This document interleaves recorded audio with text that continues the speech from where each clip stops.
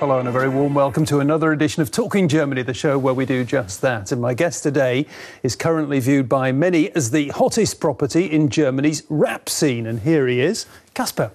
Glad to be here. Yeah, glad to have you here. Great that you've come and joined us here on Talking Germany. Now, Casper's latest CD hit #1 in the German charts, and some critics have been describing he looks very happy about the fact that it made #1. He's very happy too, I'm sure, about the fact that many critics have been describing him as an innovative new force in the German rap world. The question, though, is he a rapper at all? Well, I'm certainly looking forward to talking to Casper about how he defines himself and the following topics. Rap renewal. After spending the first 10 years of his childhood in the US, Benjamin Griffey, a.k.a. Casper, has brought something new and different to German rap.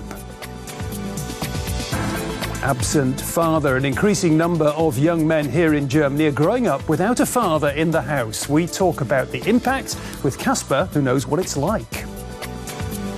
And angry generation all over Europe. Young men and women are taking to the streets to vent their anger at their banks and their elders.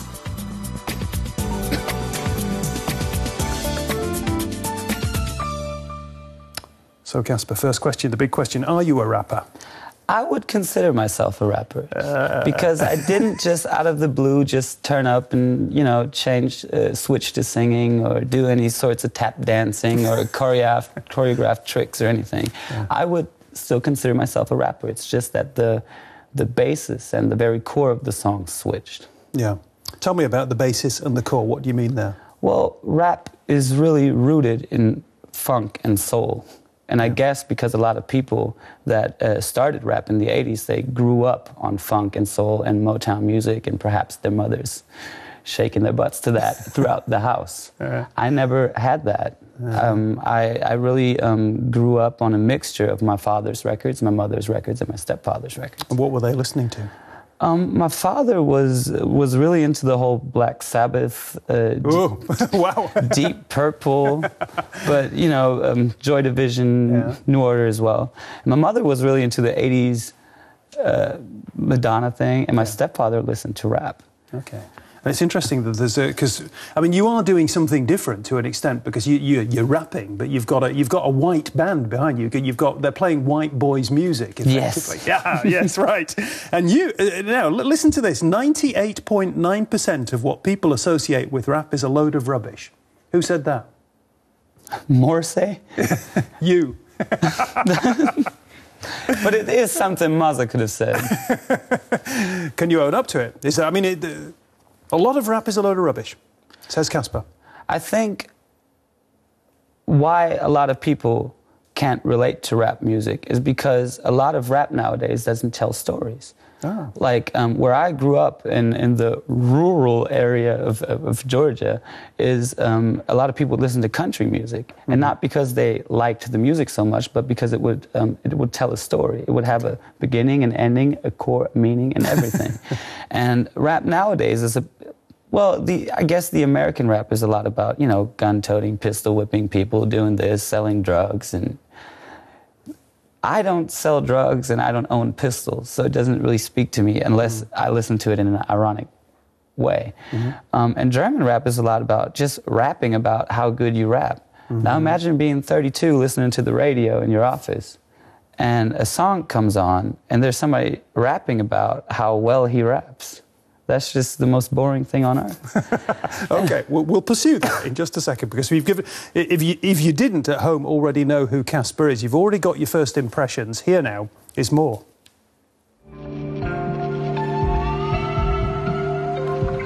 Benjamin Griffey, stage name Casper. The German rapper is a new rising star on the country's hip-hop scene.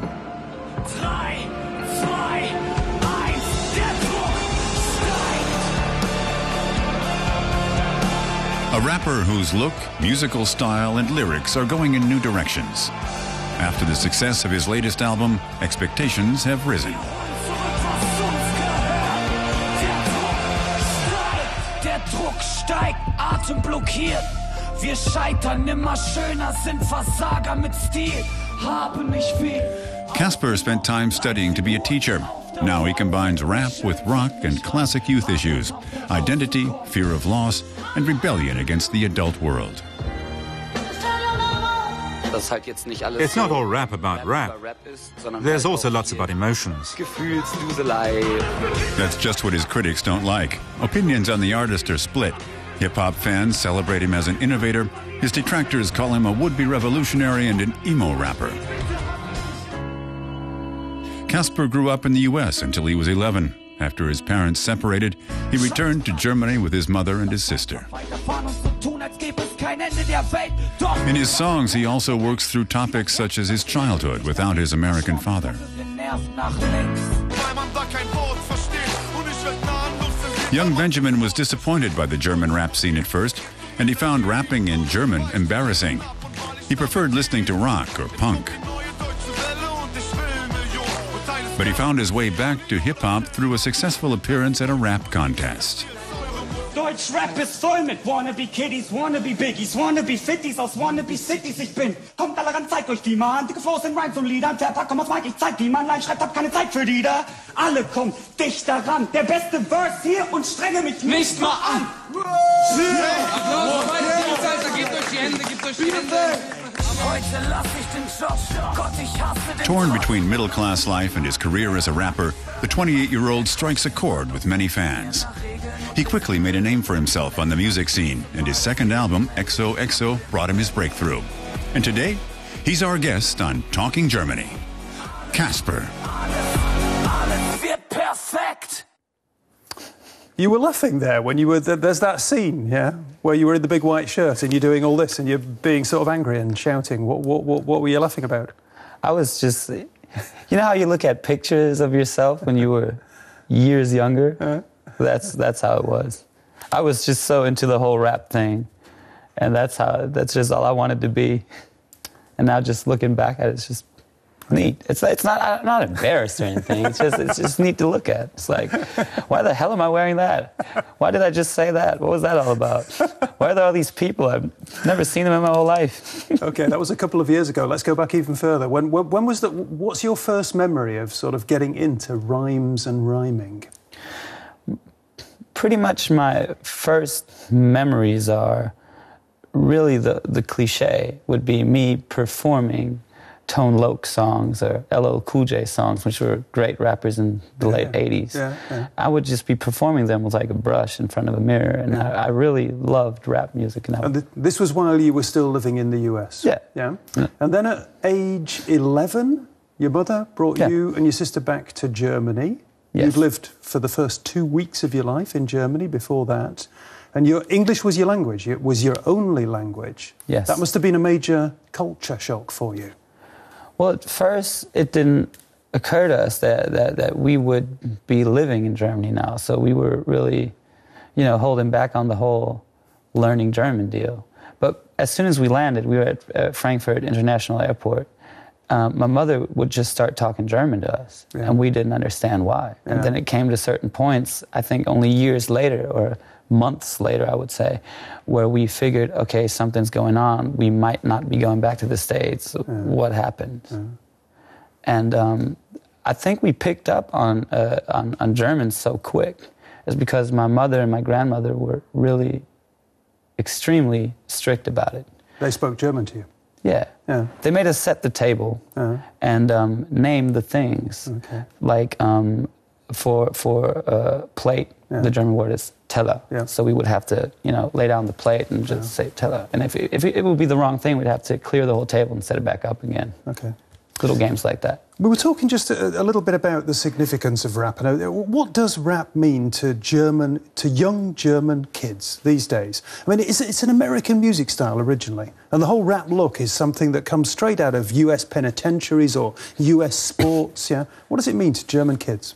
I think it means a lot to German kids that are looking for a group identity. And I think it's not so much about the music, but more about the behavior and the clanning up, I would say, the grouping up, having your homeboys and, doing that. But right now, all of it's really interesting because there's a lot of German rap artists that are doing more individual stuff. And I think right now, as England already has, German rap is emancipating itself and you know, becoming an own identity and getting its own signature with it, with own stories and an own background. And we have our own heroes now. We didn't have 10 years earlier. Okay. And I think it's becoming more of a thing that it's not. It doesn't look like a mocking of anything anymore. It doesn't look like a copying and imitating. A walking cliche of anything. Oh, yeah. Very interesting. It is. That, it is. Very I encourage everybody to take a look at our. Okay. Listen to the world of German rap. Okay, so as we've already seen, for various reasons, Casper's dad wasn't around much when he was growing up, and the absence of a father figure, say the experts at least, can have quite an effect. We got this report. Raphael Kusab never knew his father. Raphael came to Germany from Poland when he was 6. His mother raised him and his brother on her own. Maybe he couldn't imagine himself as a father, or it scared him, or he didn't want to grow up. More and more boys in Germany are growing up without a father, even though many specialists say fathers are particularly important for their sons' development. The father is a role model, and boys want to be like their fathers and identify with them. Only in that way can they develop their own male identity. Thorsten Gottschall didn't have that role model. He was 6 years old when his parents separated. A small boy who suddenly had to deal with the disappearance of his father, as did his elder brother. He has scarcely any memories of his father, but always felt the need to know more. Now 51, he's driven by the question of what makes a real man. I never learned how a man behaves in a relationship, how to maintain a good relationship with a woman. Dean Dawson also doesn't know to this day why his father left the family. A German rapper, he sings about the pain his father caused. He calls it family heartache.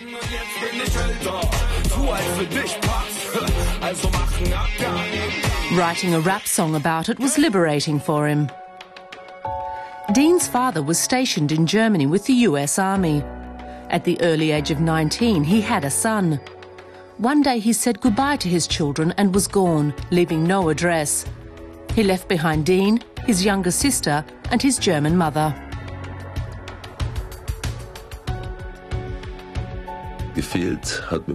My father was missing in situations when boys at a sensitive age simply need a father.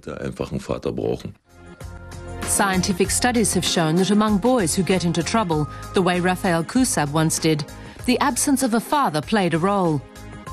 In the transition to the world of adulthood, fathers give their sons direction and support.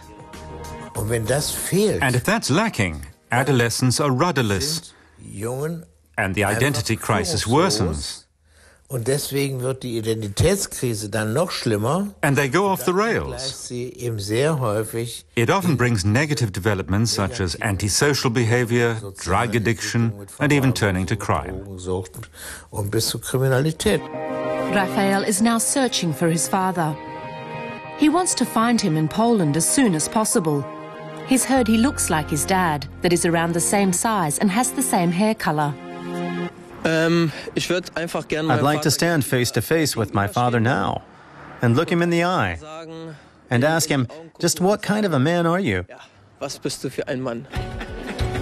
Dean Dawson now has children of his own. The 33-year-old says he wants to do a better job of parenting than his father did, and he intends to be there for his children. OK, Casper, some interesting impressions there. I think about this whole story about fathers and sons. How important is it for a son to have a father in the house as a role model when you're growing up?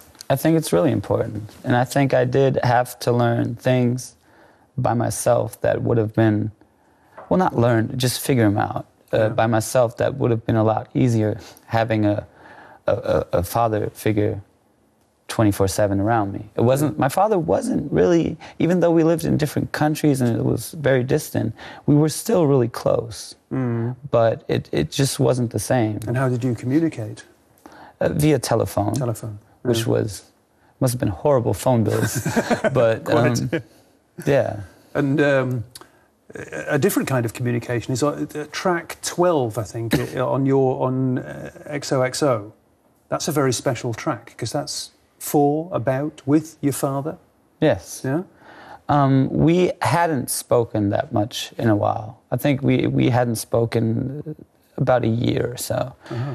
And then out of nothing, I was really thinking about calling up my father. He called me and asked if everything was okay, and I told him that I'd just signed a major record deal and I'm working on that record and I'm having anxieties about it and really don't know if it'll work out, and I think I might just, by canceling my studies, I might have gone the wrong way. Oh, yeah. And then I think he wanted to go into a pep talk, I figured. And I was like, you know what, just record it any way you can, what you would say now, and then just send that to me. Mm-hmm. And he did that. I didn't even listen to it. I just sent it straight. I just forwarded that email straight to my producer. Oh, wow. And he laid the whole music under it. And the first time I heard it, it was... You were moved. I was moved. It was really cliche. It was really American cliche. But I was really, really moved by it. I can imagine. And tell me, your generation, you're a slightly different generation from me, yeah? What does you... This much. Yeah. We're not going to speculate. What does your generation expect from men? What's your idea of how a man should be? I think now, through the media, that there's a really wrong picture about manhood circling these days, because the way the media is set up right now, that everything, I think people have really short attention spans, so everything has to be spectacular within every 4 seconds or so. Mm-hmm. So it means movies have to have huge explosions, or joke by joke by joke, or huge scene after huge scene. And same with music. Within rap right now, it's the toughest record wins. So as soon as young men start idolizing that, they want to be that, which means younger women think that's the ideal man because every man wants to be him. I think it's a chain reaction to everything. Yeah. I think, maybe in the 90s, maybe 80s, it was good to, good song, Dancing with Tears in My Eyes. that was a really soft, romantic song, and I think right now it's about tough, strong songs. That's why I think my record full of soft, emotional songs is doing so well. Struck such a nerve. Well.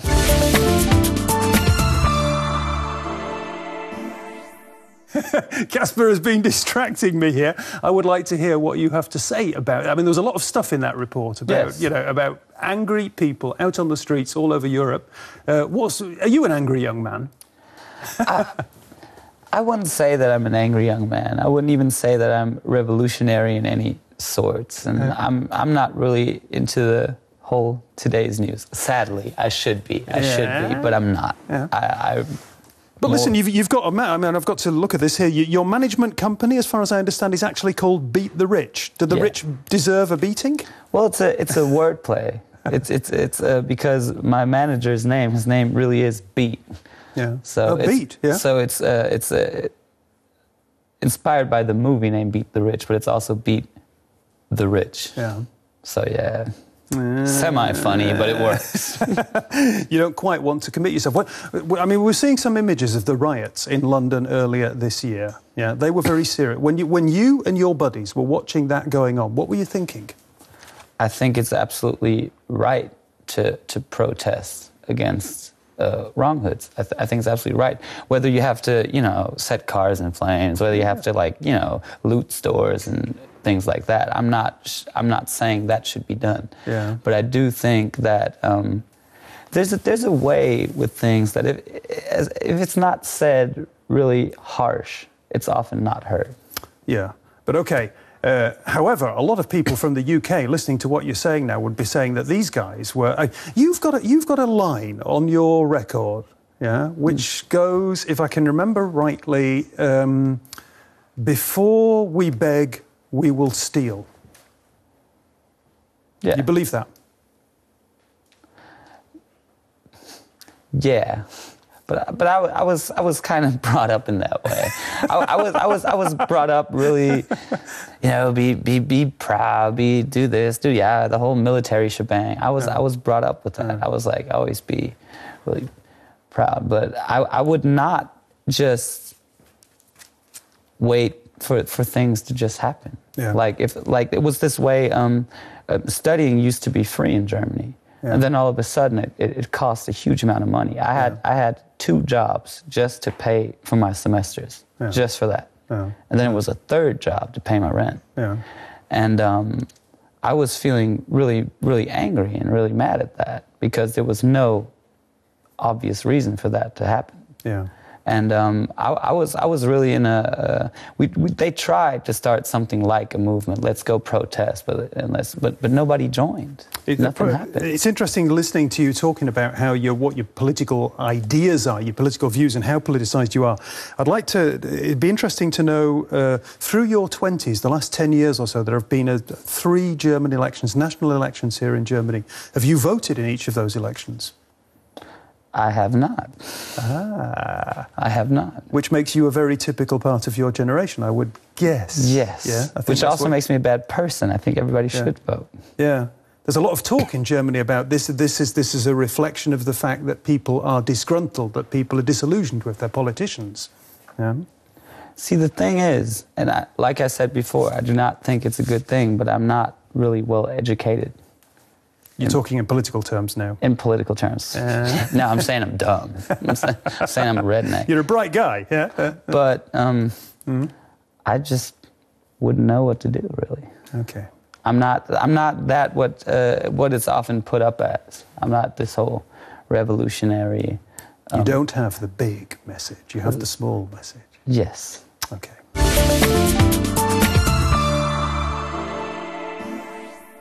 Now we're going to move very quickly to our quiz at the end of the show. Casper, the Smiths and Springsteen or Kanye and Jay-Z? The Smiths and Springsteen. What a fine choice, sir. Yeah. One of your songs on your album is about, which I thought was very interesting, is about the bear and the hunter. Who do you identify with, the bear or the hunter? The bear. The bear. Another theme on your CD is winners and losers. Are you a winner or a loser? I'm kind of on the fence there. Okay. I put myself in the middle, but if I had the choice, I would sit by the losers. Okay. Talking about politics, rebellion or compromise? Rebellion. Can rap change the world, or is it just entertainment? Rap could change the world if it was used wisely. If it was used wisely. He's a great guest, a great talker. That's the least you'd expect from a rapper. Casper was his name. If you've enjoyed his company as much as I have, then do come back next week. Until then, just bye-bye.